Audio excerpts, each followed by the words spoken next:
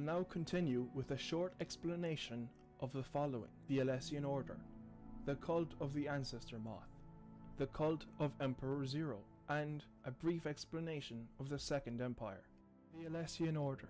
This monotheistic religion was once very popular, but today only remnants of its faith remain. It started in the coastal jungle of what is now the Colovian West, where a prophet named Maruk, who had spoken to the Enlightened One, Saint Alessia, began to question the validity of elven rule. These sentiments led to an increasingly abstract and unknowable depiction of a single god. The Alessians were wise enough to realize that they had to incorporate the ancient polytheistic elements into their new religion for it to find a wide acceptance. The divine aspects worshipped by the various humans and Aldmeri were recognizable in the guise of the myriad saints and spirits of the evolving Alessian canon. It wasn't long before the Order was the authority on every religion in Tamriel, and their power grew to earth-shaking proportions. Nearly a third of the First Era passed under their theocratic rule. When its priesthood had become too widespread to support itself, the Order began to fight amongst itself. With the severance of the territories of West Cyrodiil from the Empire, too much money and land had been lost. A war of righteousness broke out, and the Order, which had almost ruled the world, undid itself in a 10-year span. The cult of the Ancestor Moth. For long, the Syro-Nordics had exported ancestor silks to other regions, simple yet exotic shawls woven from the silks of an indigenous gypsy moth and inscribed with the requisite genealogy of its buyer. Under the cult, however, ancestor and moth became synonymous.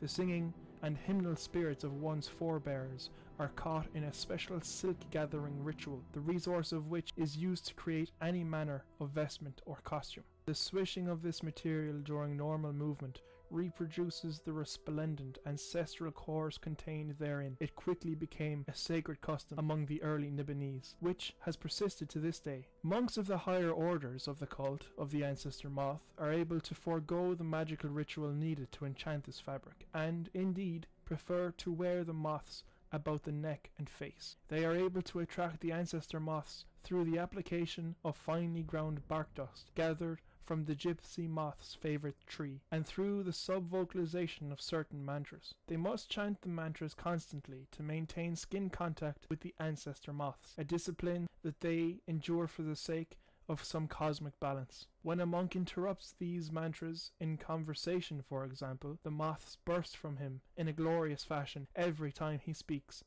only to light back up upon his skin when he resumes the inaudible chant.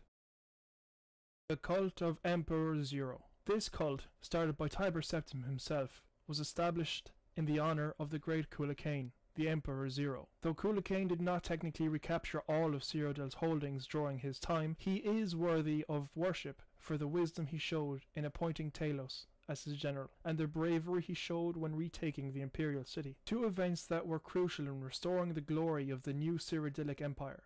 He is therefore to be remembered in our prayers. The topiary mages have begun to shape his aspect in the palace gardens, where in the future Cuchulainn may share his insights with Tiber Septim in the same manner as the rest of the blessed heads of Garden Emperor Road. The Second Empire. The Second Empire is divided into two stages, the Roman dynasty and the Akaviri Potentate. As mentioned in the text, after the Akaviri raiders had been defeated, Roman recruited many of them into his service. Later, Cyrodiil traditionally kept a house guard of Akaviri, and the emperor's chief advisor, the Potentate, was usually of Akaviri descent. Administrative structures of the Second Empire, as well as in the training of its military. The reconstructed Imperial legions, which learned an unparalleled measure of coherence, logistics, and discipline from the Akaviri, began to easily overwhelm other regional armies. Soon every region in Tamriel belonged to Cyrodiil, except for Morrowwind. After the assassination of Roman's last heir by the dark elven Morag Tong during the disastrous Fourscore War, control of the empire reverted to the Akaviri Potentate.